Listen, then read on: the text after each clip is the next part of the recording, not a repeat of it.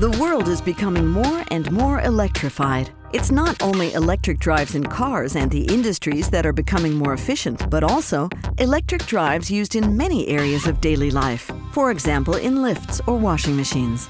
The basis for this development are innovative measurement and analysis methods for electric drives, which present developers with even more ways to save energy. The efficiency of an electric motor can't be measured directly because it's the ratio of the electrical input power to the mechanical output power.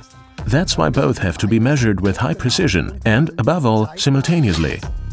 At HBM Test and Measurement in Darmstadt, a combined measurement system has been developed called eDrive, which can acquire electrical and mechanical parameters at the same time and in high resolution. The performance of the eDrive solution can be demonstrated on a miniature test stand. It consists of the electric motor to be tested, a torque shaft, and a load dynamometer. All the electrical and mechanical parameters, like voltages, currents, torque, speed, CAN bus, and temperature, are recorded. At the same time, the values measured are transferred to a data recorder. Like a typical power meter, the system delivers active power, reactive power, efficiency, lambda, cosine, phi. However, since the system stores raw data too, one can also perform more extensive analysis.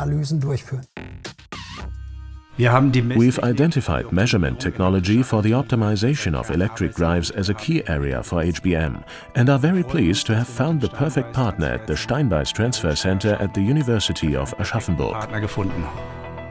The analysis methods for eDrive were developed at the Steinbeis Transfer Center Energy Efficient Power Electronics for Electrical Drives and Power Storage Systems at the University of Aschaffenburg. Professor Teigelkürter and his team are concerned with only one question: how can we make electric drives more energy efficient? There is no standardized way of raising the energy efficiency of drives. One method is to use more energy efficient components, but then the drive is often more expensive and the size of the machine increases too.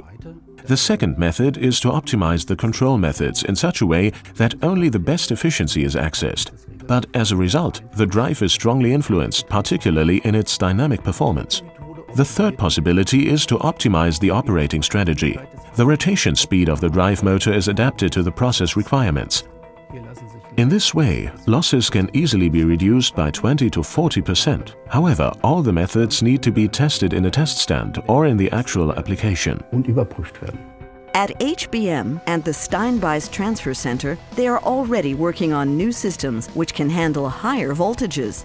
Through the further development of the data recorder and the new analysis methods, even more precise measurements on drives can be made, and thus the operating strategies of the drives can be improved. Here we are working on the optimization of synchronous machines. We are trying to optimize the control performance of machines which can generate a high rotation speed without the use of permanent magnets.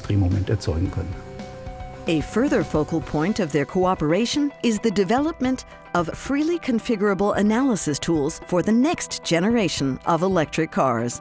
Both partners are looking forward to the coming challenges. Energy efficiency, the driving force of the 21st century.